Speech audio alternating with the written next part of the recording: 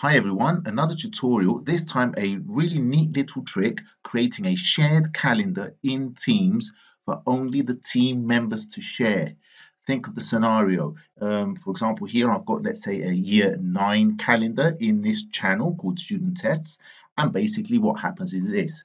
All teachers that teach year 9, if they're going to give a test to the year 9, they will check the calendar, see how many tests they've got in the following week or the weeks to come. Find a nice space for the year 9 so they're not overwhelmed with tests.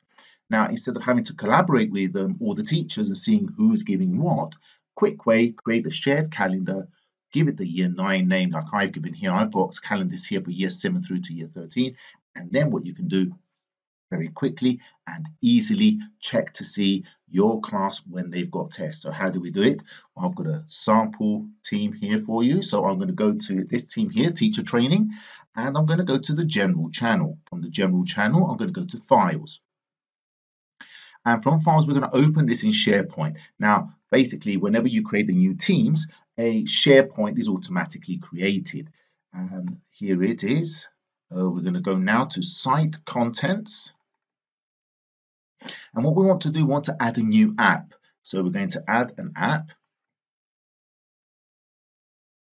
Scroll down, here we go, the calendar app. So we want to add a new calendar. We can create as many of these as we like. As you saw before, I created calendars from year 7 through to year 13. Okay, so just click on it, wait for a short while, and then just give the calendar a name. Let's say I'm going to call this year 10 tests. And I create. Here we go.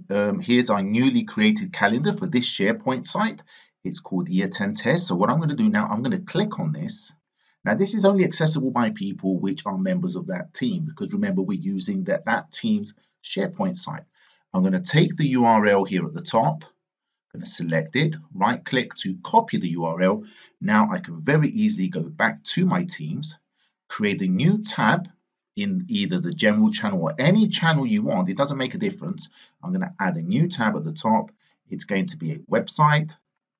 I'm going to paste the link to that calendar there, give it the name, Year 10 Tests, and then click Save.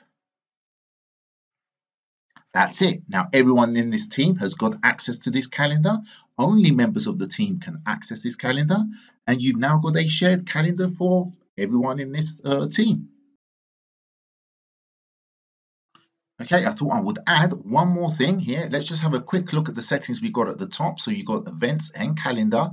So just so that you know what's available, you can create a new event very, very easily by clicking on here and creating an event for your calendar. You can write the title, location, the start time.